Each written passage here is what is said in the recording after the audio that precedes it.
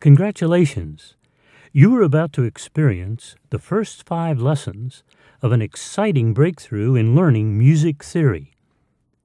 The Vaughn Cube for music theory is an amazing mental music calculator.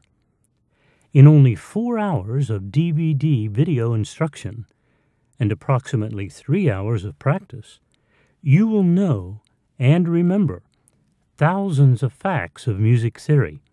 These will include being able to identify and interpret key signatures, including knowing which notes are sharp or flat for every major and minor key. You'll be able to identify relative major and minor keys. You'll be able to spell the scales for every major and minor key, and you'll be able to spell intervals up or down from any note. You'll be able to spell all triad chords. You'll also be able to spell all major, dominant, minor, half-diminished, and diminished seventh chords. You'll be able to work with chord progressions. You'll be able to do all these things completely from memory. Millions of individuals have spent years to learn what you will learn in just hours. After just several lessons, you'll be amazed with what you have learned and how easily you can remember it. That's because everything taught in the course includes a technique to show you exactly how to remember it. Let's get started.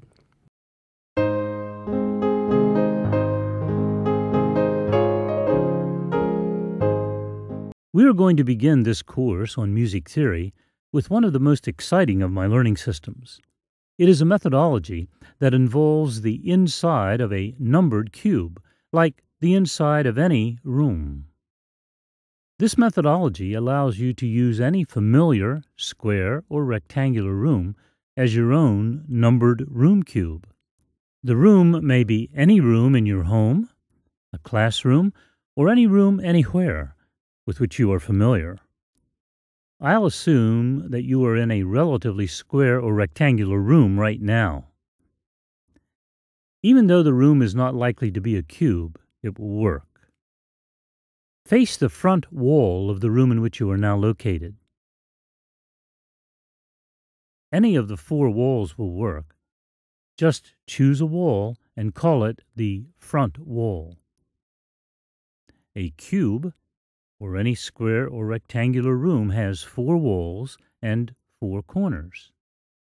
In this room, the wall with the fireplace will be the front wall. Imagine yourself standing in the center of this room, facing the front wall. Also, imagine yourself standing in the center of the room in which you are now located, facing the front wall.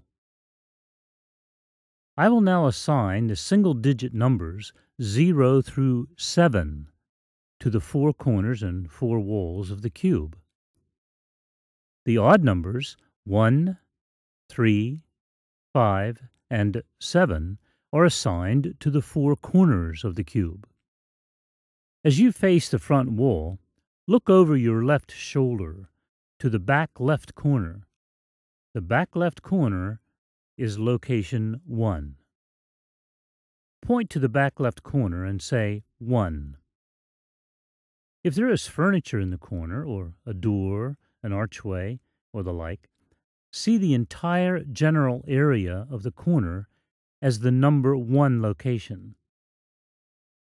Moving clockwise around the cube with the odd numbers, the front left corner is location 3. Point to the front left corner and say 3. Continuing with the odd numbers in the corners, the front right corner is location 5. Point to the front right corner and say 5. The back right corner is location 7. Point to the back right corner and say 7. As you face the front of the room to review, the corners are the odd numbers 1, 3, 5, and 7.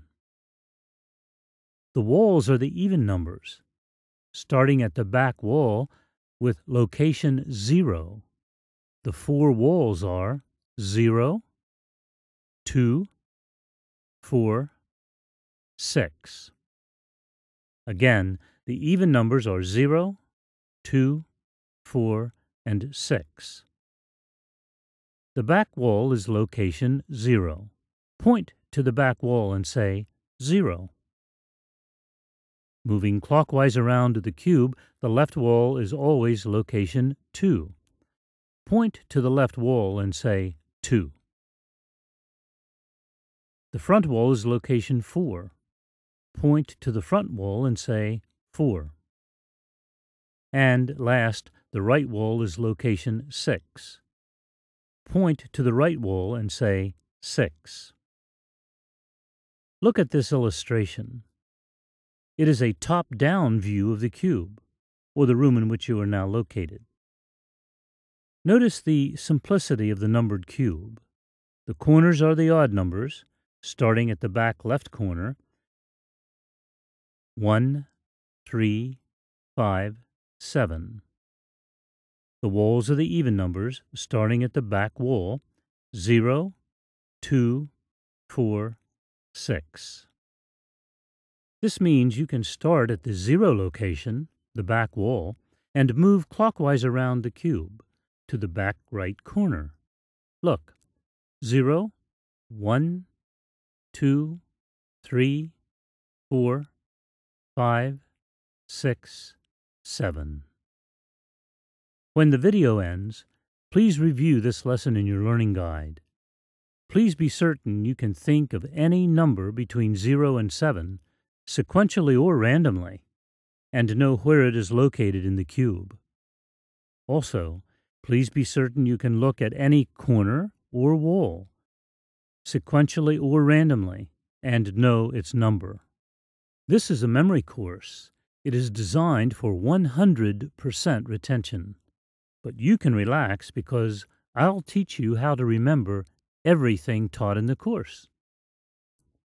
Please do not continue to the next lesson until you are absolutely sure you know how the cube is numbered. If you make certain you know 100% of what is taught in every lesson before continuing to the next lesson, you will know thousands of facts of music theory when this short course is completed. If you continue without knowing the present lesson, or if you skip a lesson, it will be very difficult for you to continue through the course. You are going to learn more music theory in less time than has ever before been possible. The course will provide a solid foundation upon which to build your knowledge of music theory. You will be more excited about music because you will learn incredibly fast and you will remember incredibly well. Each lesson is based on what you learned in previous lessons. That is why it is necessary for you to know everything taught in each lesson before continuing. Take advantage of this unique opportunity to learn music theory.